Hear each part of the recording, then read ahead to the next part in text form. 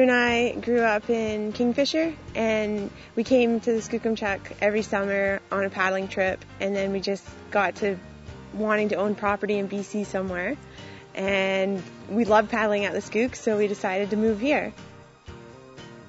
We're building our house from scratch. It's about 1.5 kilometers from the wave. It's boat access property only, so the only way to get here is actually by boat. Probably 90% of the material that makes up the house actually came from the lot itself, and the foundation came from the gravel pit about 5 kilometers down the road.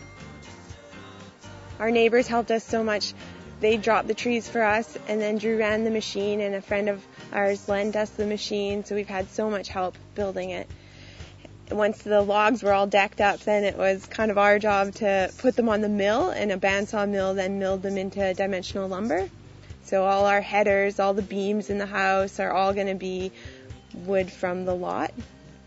We don't have any power at our house we're building. We have a creek there which provides us with drinking water. We have a line that runs down the mountain, and we're looking into our options that we get for power supply, whether it be solar, hydro, or wind. We've done the bulk of the work from the house, just ourselves.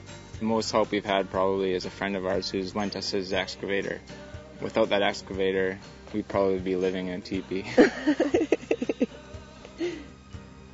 We really enjoy the property here because it's so close to the water. I mean, there's great fishing at our doorstep, great scuba diving, and just hanging out here it's unlike any other place. It just feels like it's a national park. It's so pristine, and the fact that we have the wave just at our doorstep is just an extra bonus. So most kayakers coming to the Skookumchuck Rapids, first thing they have to do is drive to the ferry terminal, get on the ferry, and then from the ferry it's probably about an 1.5-hour drive to the actual trail, and then from the trail it's about a 45 minute hike in. We get lucky though, because we live here already, which ex-nays the whole ferry riding thing, and we have a boat here, so we get a little bit of horsepower action to get us to the wave. It's a 10-minute boat ride compared to a 40-minute hike, so we're the envy of all the kayakers. It's really neat to watch the full cycle of the wave form. At slack tide, the water's dead calm, and you can just watch it slowly starts to come in.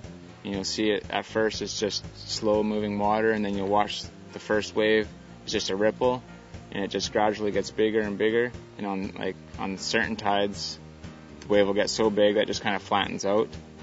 And Drew will jump in the glass boat, and you have to watch him glass boat surf for like 15 minutes, and then slowly the wave will come back in, and then the playboats can get back out there again and enjoy the down session.